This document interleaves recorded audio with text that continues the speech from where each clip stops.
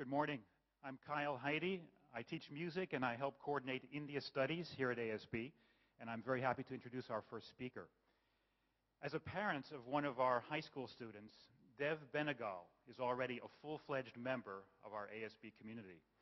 Outside of ASB, he is known as an award-winning filmmaker, a scriptwriter, a trendsetter for India's independent film scene, and a pioneer in the use of digital technology for picture editing, sound design, and post-production. His first film, English August, is a contemporary classic at the forefront of India cinema's next generation, and the first Indian film ever distributed by Hollywood's 20th Century Fox. His second film, Split Wide Open, is about the water wars that take place right here in Bombay. His films have been shown at dozens of international festivals, won numerous awards. I mean, that's nice. But I'm actually, as a teacher, even more impressed by the fact that Dev is devoted to inspiring young people and helping them tell their stories.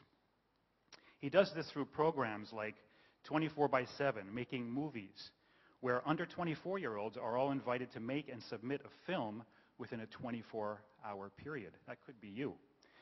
A film that he wrote and directed last year called Road, Movie features an old Chevy used by a traveling cinema crossing the Indian subcontinent with some interesting characters who end up having to show the stories from those old films in order to stay alive.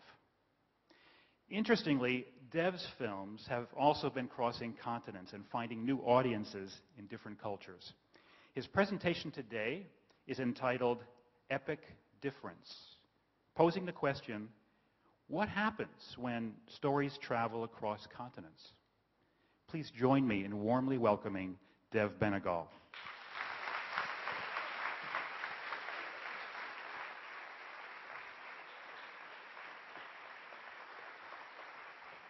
Thank you.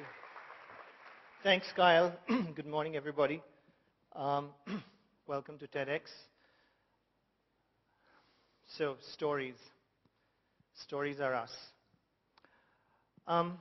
Once upon a time, like we just heard, once upon a time, long, long ago, far, far away, in a land, there was once a wizard.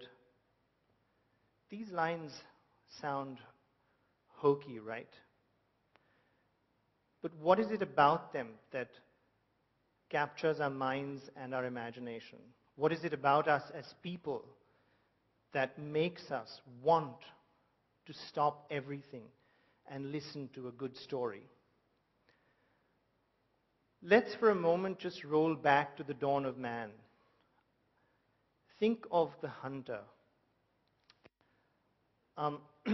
In the beginning, before we could write or before we could speak, there was sound. Now, sound on its own doesn't really make sense. So when the hunter heard the sound of a tiger, he didn't quite know what that was. But when he saw the image, or when he saw the tiger roar and leap at him, he put the two together, and it suddenly made sense. What I'm trying to say is that sound and image and the image of the tiger, it created something much more than what the hunter saw. It created a story. It created a story of fear. It created a story of survival. So are you getting this? Sound, image, story, survival. Are you getting it now? Story is survival. 31,000 years ago in the Ice Age, there were a group of people who went and painted on the rocks in France. Why did they do that? Why were they so keen to tell their story? Why are stories so important? What is it about them? Why do we want to keep telling stories? Now consider this. We're always making stories. Your friends ask you, what did you do on holiday? You'll sort of spin a yarn, or you'll tell them what you did. We went to see the Taj Mahal. Our car broke down.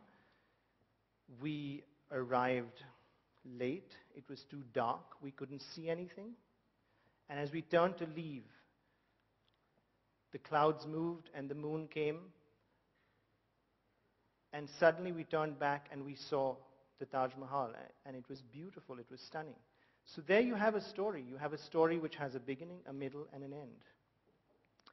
A couple at the end of the day asks each other, how was your day? And then they proceed to tell them what happened. Your parents, when you come back from school, ask you, how is school? And you say, well, they ask you, what did you do at school? And you say, nothing. And in that one word lies an entire story, which has its beginning, middle, and end. Now consider this, that stories have also been one of our greatest exports. More than spices, more than trade, more than war, more than people, more than products, more than technology, more than software, more than services, the one thing that has traveled the widest and the most has been stories. And that's the one thing that has shaped our lives all throughout the millennia. Look at the Greek myths, look at the Russian sagas, look at Shakespeare, look at Mark Twain, and closer home, for example, in the subcontinent, look at the two Indian epics, the Ramayana and the Mahabharata. So today, let me tell you a story. Long, long ago and far, far away, don't you love that opening? A king banished his eldest son and heir apparent, Ram, to the forest for 14 years.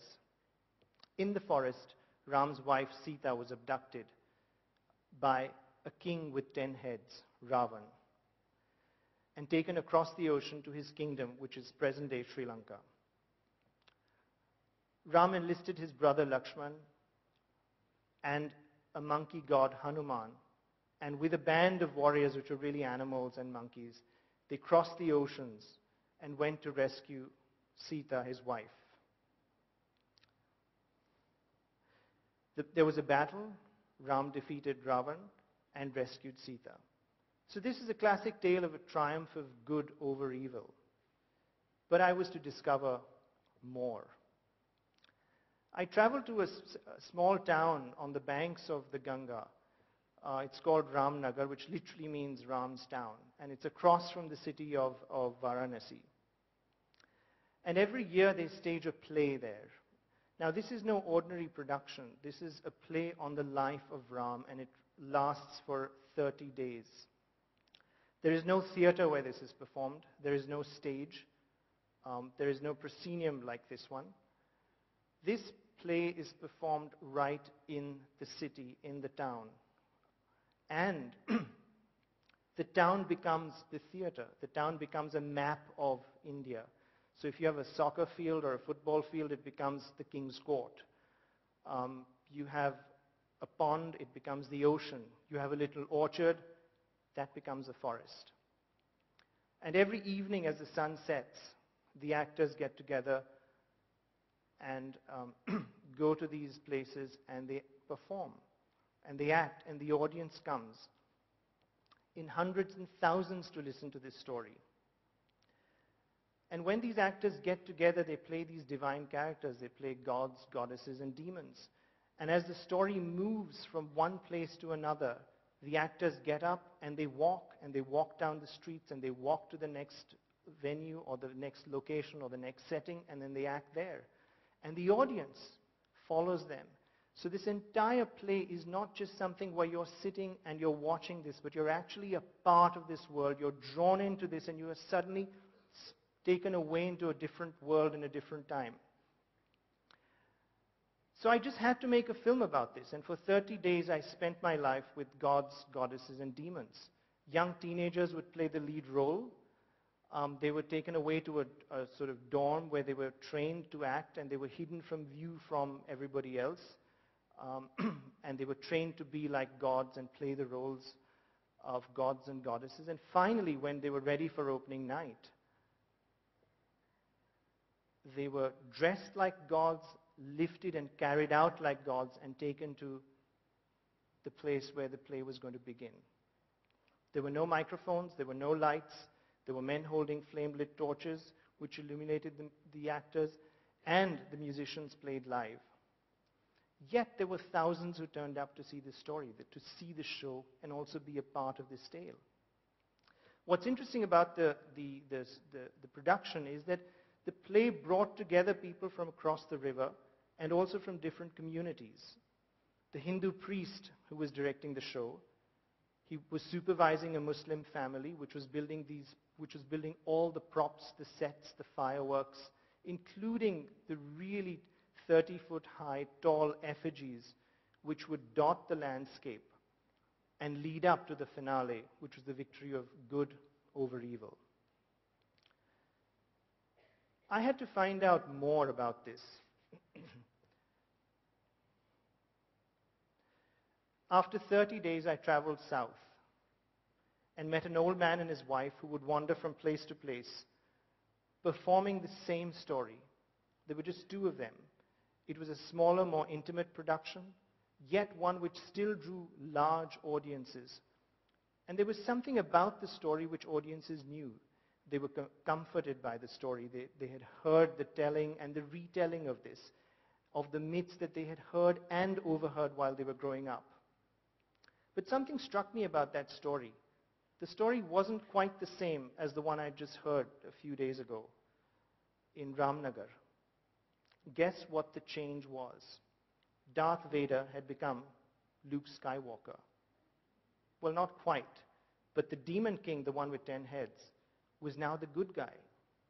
And the husband and wife were singing about his virtues, his intellect, his intelligence, and how he was a misunderstood character. He'd almost become the Dark Knight. Nobody objected, no one took up arms, they listened, glued to the old couple. It was a story after all. And when I looked east towards Bengal, I read about the poet Michael Madhusudan Dutt, who did not see Ravan and his son who died in the battle as evil or as demons. He saw them as Shakespearean tragic heroes. Now this story, this epic, which started from the north, traveled. From the plains in the north, it went down south, across Sri Lanka, over to Indonesia, through Kampuchea, Malaysia, Myanmar, and finally trailing off into Japan. In Myanmar, people see it as a previous life of Buddha. In Kampuchea, it becomes a non-violent story, where the main character resolves conflicts through non-violence. In Indonesia, the story becomes a part of birth rituals, like a baptism of sorts, where performers read out the play over a birth ritual in Old Java. On the border of Malaysia and Thailand, Islamic puppeteers enact this story. They perform it almost every day of the year. And the story changes from region to region. In some of them, Ram's brother, Lakshman, becomes the hero. In the others, Ram's wife, Sita, rejects her husband and decides to chooses her own future. These are not versions or adaptations. It's the same story which gets absorbed by cultures and retold. Not once, not twice, but over hundreds and thousands of times. And the story still remains the same. And it continues. It continues as an oral telling, shadow puppet, performances, folk theater, traveling minstrels, tribal ritual dances, theatrical drama, musicals, rock shows, television miniseries, and even films. So that's the power of stories, so much so that we've seen courts of law making judgments on mythical characters, like they really existed. But we've got to realize that these are just stories. These are tales made up, imagined, constructed, and yet we love them. Why? Does it say something about us? Does it say something about our mind? Do they speak about the mysteries of human existence? Or are they a way of extending ourselves and our lives, looking beyond ourselves, a way of sharing a human experience? To me, it points back to the primal response, the roar of the threatening tiger. I often say film directors are liars, and I could probably extend that to writers and storytellers as well. Why? Because they conjure worlds which are beyond our imagination. They play with our minds, and in that lie, they hope to reveal some truths. The films that I've made, and let me just talk about some of the stuff that I've done, have been stories of journeys. A young man graduates from university and takes up a job where he trains to be a civil servant, which the job takes him to a small town in the heart of unknown India. And the only friend that he makes there is a frog who enters his bathroom one night. At the end of this year, he realizes he must do something and finally brings water to tribals who've never got water for a year. It's a journey from the city to small town India. In the next film, an echo of the same character travels from a small town to the metropolis, in this case Bombay.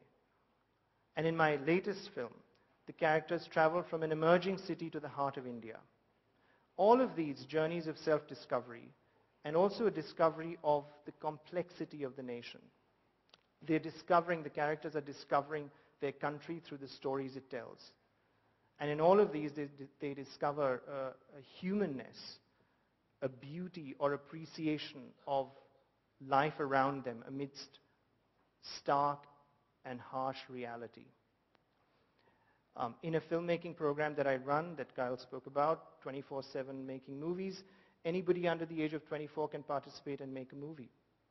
You're given 24 hours in which you have to write, edit, direct, compose music, and complete the movie. Now, what was I seeking in this? What was I looking for when I came up with this idea? It was a boot camp exercise, a grueling test of sort of mental and physical skills of an individual. And no matter how young you are as the 20th hour approaches, even the youngest of the participants couldn't stand on their feet. But most of all, it was to discover and hear new voices. What are the stories of the new generation? Is storytelling changing? And how? And what are the stories of our future? Has it struck you that the journey of these epics and other stories that I've spoken about does not seem to end? They have an infinite quality about them. They could go on and on. So what's the big deal about ends? It comes back to life. We have an end. We know the end. What we don't know is, how will it end? But that's what storytellers are fighting. They don't want ends. They want their stories to continue. It's like, Star Wars Part 1, 2, 3, 4, and ad infinitum. The point about telling stories is that there is no end to them. Stories did not begin with the idea to end them. They were told so they could continue. And I think it's really the storyteller who wanted to keep his job. So he just made sure that every night when he was narrating a story around a campfire, the story wouldn't end, so people would keep coming back to listen to it more often every night, again and again and again. But more importantly, at the heart of all this is the way the story is told. It's in the telling of the story. And traveling to different countries with my movies, I've met people and I've heard them tell their stories. And in those stories, the one thing that has struck me is a great sense of hope. And there's a great sense in those stories, no matter how fractured and fragmented our lives are, that there is a great hope for the future. And listening to those stories, I realized that the one thing about stories is that stories have no borders. They have no countries. They have no ends. Stories are without frontiers. They are sans frontières. Some of you are graduating next year and will be beginning your journey. And at some point, everyone in this school would be doing that. You're beginning your own odyssey in life. And at each stage, unknown to you, you'll be telling us a story. It'll have a beginning, a middle, and an end. It'll be about your childhood, your youth, and your twilight years. You've got 3 acts staring right in front of you. What story are you going to tell? What is your story? And in your story and in your journey are the stories of the past and of our future. Thank you.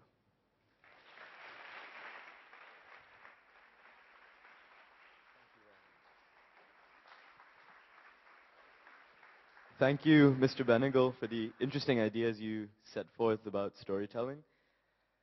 As I hope a few of you know, I'm Sahil Su, the junior here at ASB.